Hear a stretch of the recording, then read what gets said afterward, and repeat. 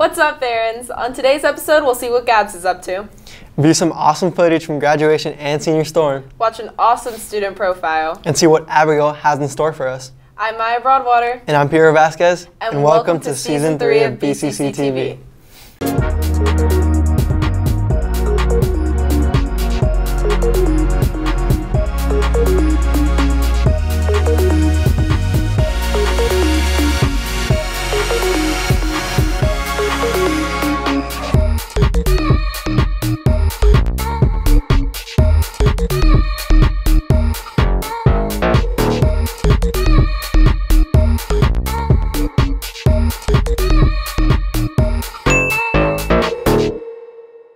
So Piero, what's going on in the news this week?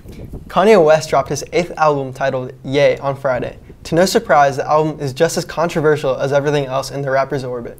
The Fuego volcano located in Guatemala spewed rock, ash, and gas into the sky on Sunday. This has been Guatemala's most violent eruption in more than a century, leaving at least 25 dead and hundreds of others missing or injured. In BCC news, there's an open tenor spot in chamber singers for next year. If you're interested in auditioning, please come see Miss Itkin in the music department as soon as possible. The spot needs to be filled by the end of the school year. Senior pictures are next week from June 11th to 13th. Juniors, check your mail to see when you're scheduled to take your photo. The Summer Bash is next Wednesday from 1:30 to 3:30. It's a new event to celebrate the end of the year. Make sure to bring money for game tickets and food trucks. Also, make sure you're wearing your best Hawaiian shirt to fit the theme. Last Tuesday, the class of 2018 bid their final farewell to BCC. Let's take a look at all the excitement from graduation this year.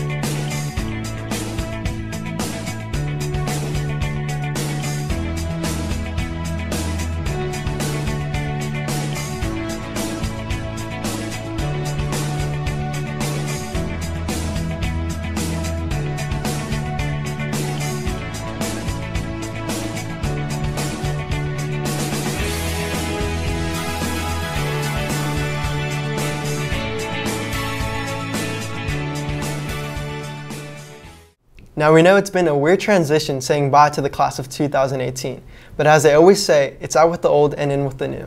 It might have been 18's time to dominate at one point, but last Wednesday the class of 2019 stormed the halls to mark the start of our reign over the kingdom.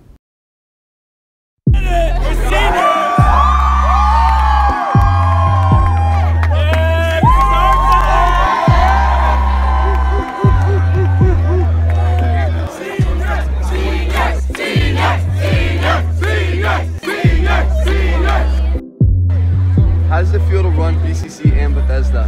It's awesome. It's been a long 3 years, and it's really nice to finally make it to the finish line almost.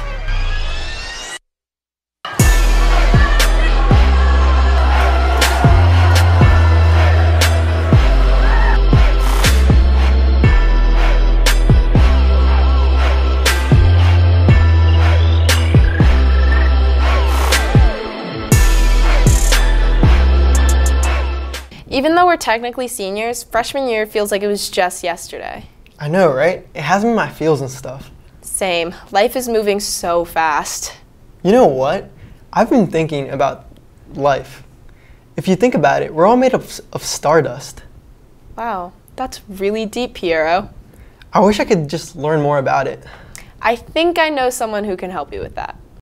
Hi, I'm Abigail Hogwood, and I, like most people, am interested in space. And when I'm not obsessing over the crushing insignificance of my entire species in an often cruel and malevolent universe, I'm researching random things when I'm supposed to be studying.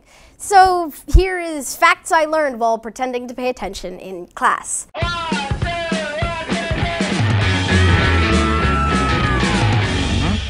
In 2004, a planet called 55 Cancri E was discovered by scientists. And for a while, it was theorized that the planet was actually made up of diamonds. and then that theory was largely disproven in 2013.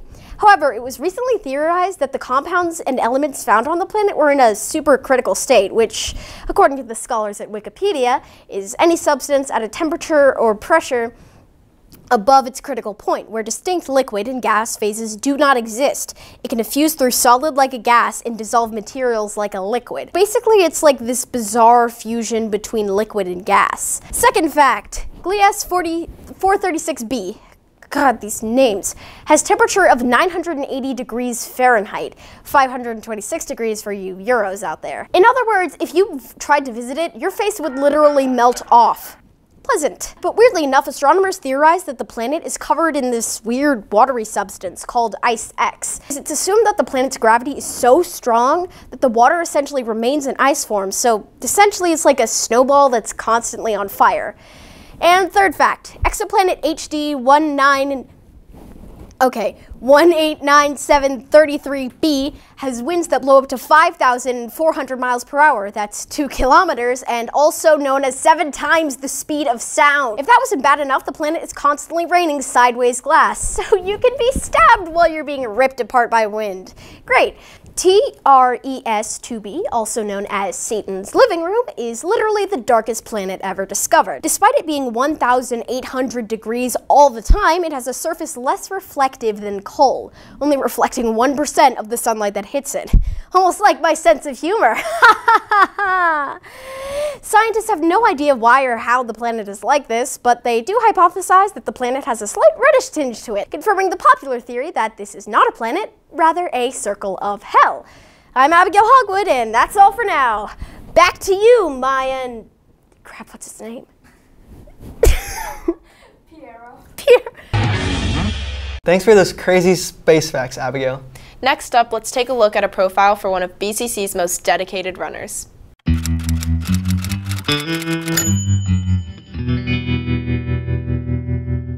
My name is Emerson, and I'm a runner.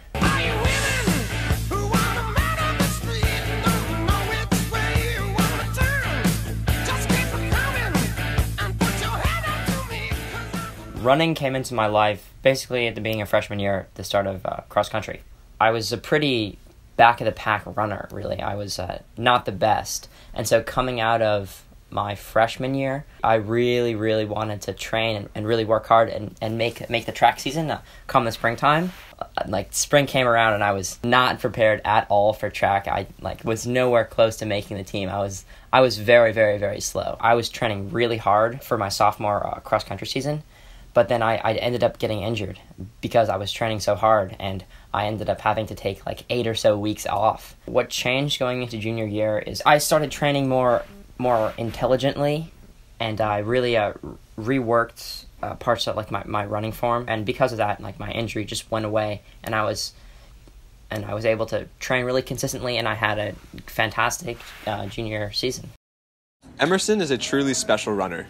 He is the rare combination of the raw speed of a fighter jet and the ferocity of a jaguar, all packaged into the slight but powerful frame of a house elf. I have a lot of running shoes, and that's because I like to cycle them when I'm running. That's because if you wear a shoe like every 3 days as opposed to every day, it decreases your risk of injury because you're running on a recovered sole, so it's more shock absorbent. There's this kid, Aiden Smith, I think. He's supposed to be, the fastest runner next year, but I'm not so sure about that. We'll see. Keep on running, Emerson. Anyways, you excited for next season of Keeping Up with the Sharkdashians? I'm sorry, what? Do you mean the Kardashians? Nah, the Sharkdashians. Get hip. Oh, I didn't see you there. Hi, my name's Shessica, and welcome to the first episode of Keeping Up with the Sharkdashians, this time on Real TV. Recently, I've been getting a lot of questions about my summer plans, so on this episode, I'm going to tell you them, and then ask others what they're doing. I'm Shessica. I'm just wondering what you're doing for the summer. I'm working at Tropical Smoothie Cafe, Eat Better, Feel Better. I once worked at my dad's law firm. I helped him staple things together. So I totally feel your pain. Yeah. This is my sister, Juliana. And we're both really excited for summer because we're gonna go shopping. Yes. Where are you going for the summer? California and Jew camp. What's that? It's camp for Jewish people. Cool. I know someone that's Jewish. Oh, really? Yeah. Who is that? My friend. So, what are you doing for summer? Licking. Wow, your summers sound amazing, Barons. Back to you, Maya and Piero. Thanks for that, Gabs.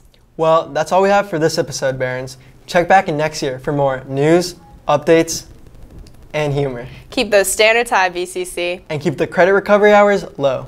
I'm Maya Broadwater. And I'm Piero Vasquez. And we're signing off. Well, that's all we have for this episode, Barons. Made me laugh. What? You were moving your neck. You go like this. She does that all the time. Why don't you guys tell me? Is it You were good. Yeah. You were good. But Maya goes like this. No!